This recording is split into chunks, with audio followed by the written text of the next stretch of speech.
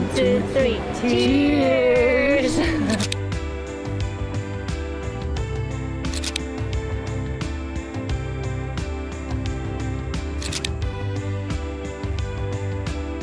I'm really happy I got to spend time with my parents because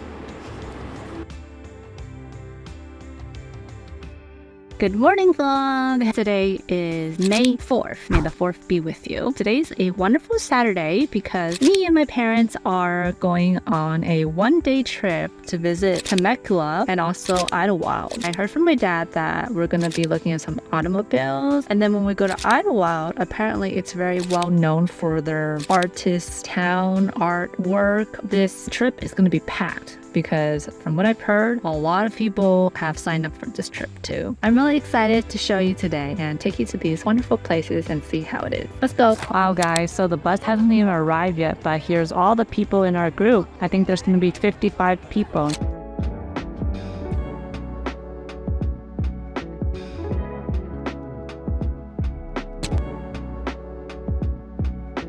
Temecula hosts various events throughout the year, including the popular Rod Run in May, which showcases classic cars, which we had the opportunity to experience today. So yeah, that's where the car show is, across the street from us. But you can tell, it's like, wow, it's a small town, so the streets are super packed. The Temecula Rod Run is a classic car enthusiast dream event held annually in the historic Old Town Temecula. It showcases over 500 pristine classics and under construction projects. From Model A's to T-Buckets, T-Birds, and Roadsters, the variety is astounding and offers a glimpse into the evolution of car design. The Rod Run is more than just a car show. It's a community event that draws tens of thousands of visitors, with vendors on Main Street selling official merchandise, hot eats, and cool treats. It's a fun day out for the whole family. Whether you're a car aficionado or just looking for a unique local experience, the Temecula Rod Run offers a blend of automotive, beauty, history, and community spirit. And for a first-time person visiting Temecula, it was an excellent opportunity to experience the essence of Temecula's love for classic cars and vibrant culture. As you can tell, there's like a whole parking lot full of cars here. So yeah, wow, you can see many people from all over the cities coming here to look at this car show here. They like closed down this whole street here for the event today.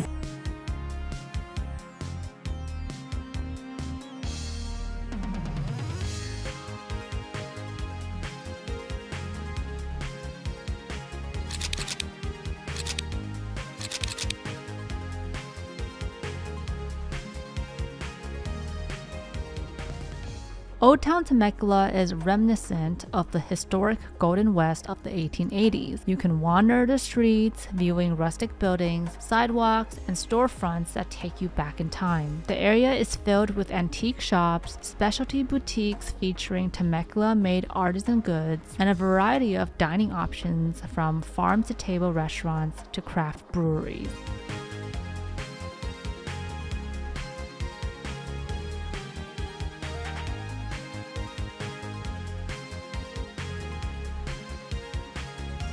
Wow, there's so much culture and daintiness in this town right here. Very antique town. Wish I knew more about cars and information about all these cars, because I feel like right now I'm just kind of looking because it looks nice, but I know nothing about cars, so.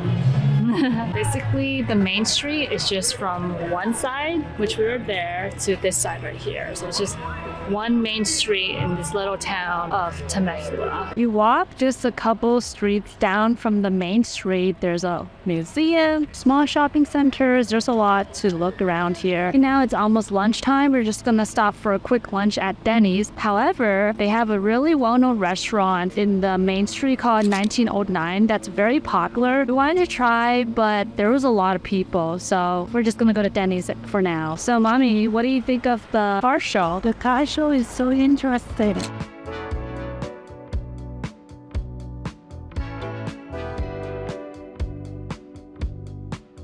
Temecula is a city with a history that mirrors the broader narrative of California, marked by several distinct periods. The first is the Native American period. The area now known as Temecula was originally inhabited by the Luiseno people, including the Pechanga tribe. The second is the Spanish colonial period. The name Temecula comes from the Luiseno language, meaning place of the sun, or where the sun breaks through the mist. The third is the Mexican Republic period. Following Mexico's independence from Spain, the land was granted to private individuals as ranchos. This period saw the secularization of the missions and the transfer of land from mission property to private hands. The fourth and last one is the United States statehood. California's statehood brought significant changes to Temecula. The arrival of the railroad in the 1880s spurred development and growth, leading to the establishment of the city's current location. Today, Temecula, nestled in the southwestern part of Riverside County, is a city that's rich in history and modern attractions.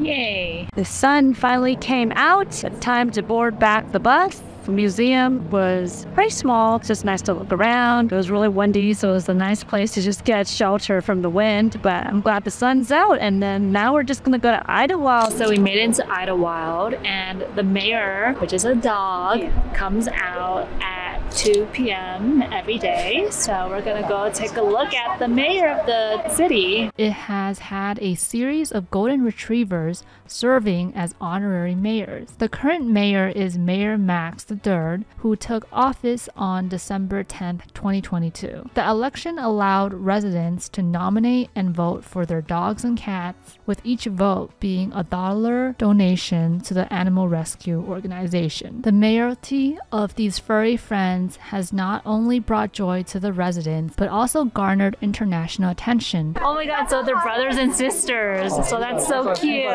Idyllwild, California is a charming mountain community with a rich history and cultural significance. Nestled in the San Jacinto Mountains, it has been a significant site for the Cahuilla Indians for at least 2,500 years. It is known for its serene natural beauty, outdoor recreation opportunities, and vibrant arts community. It's a haven for artists and nature enthusiasts alike, with galleries, festivals, and a pine-shaded setting that offers a peaceful retreat from city life. Set against the backdrop of breathtaking natural scenery, Idyllwild's blend of natural beauty and artistic vibrancy underscores its rightful place among America's most cherished art towns.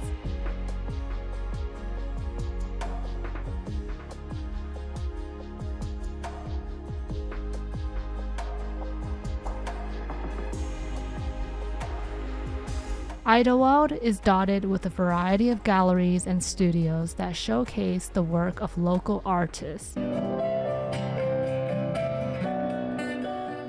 including photography, painting, sculpture, and more. The artist-operated galleries and the commitment to nurturing creativity make Idyllwild a coveted destination for those seeking inspiration and a place to thrive artistically.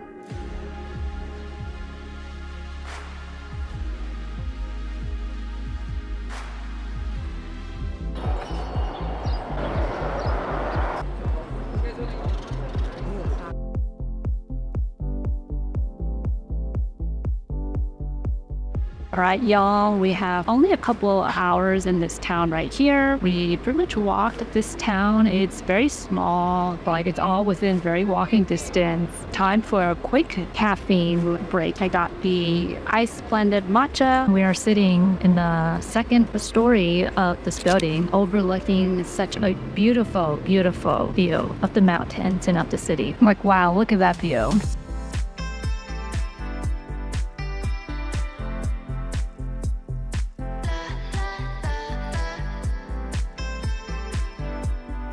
So Mom, Dad, what do you think of today's trip? Oh, relaxing right now. Enjoying my vanilla coffee. Great tapes. Yeah, weather is so cool. Recommend.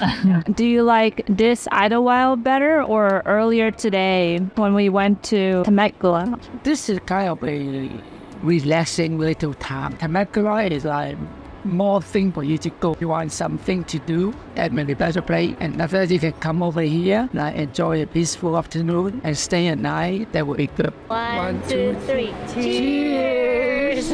So yeah, to me, I think I prefer this section of the trip better than what we did earlier when we were at Temecula. The reason being is because I think in Temecula, it was all cars stuff. Because I mean, today is a car show day. It's just like a matter of personal hobbies and interests, right? Like I'm not really interested in cars and old cars and fixing up cars. So going there, it was nice to see all the cars, but I didn't really understand anything, know anything about car parts or the history of different automobiles and whatnot. Here in Idyllwild, I really like it. It's a very, very hidden town in the mountain. And I really liked how they try to make it special by saying how Mayor Max is the mayor, which is a dog. And they come out at 2 p.m. to greet the public, and everyone's so happy to see dogs and pet the dogs, and it's just so unique. And yeah, definitely it's a town that's very quiet. A lot of the artists have been here for many years already, and you know, they are proud to showcase their music skills, their art skills, or their crafting skills. I did hear from one of the shop owners that today is considered a busier day. Today is a Saturday, so I'm pretty sure, yeah, during the weekdays it's probably pretty dead from what I can imagine. So I just wanted to share the calendar book that they gave us.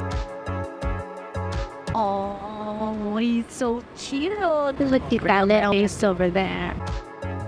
This is actually perfect timing because I've actually been needing a calendar to put in our house. So, oh, this is Mitzi, the one we saw too. This is the co-mayor. This is so cute.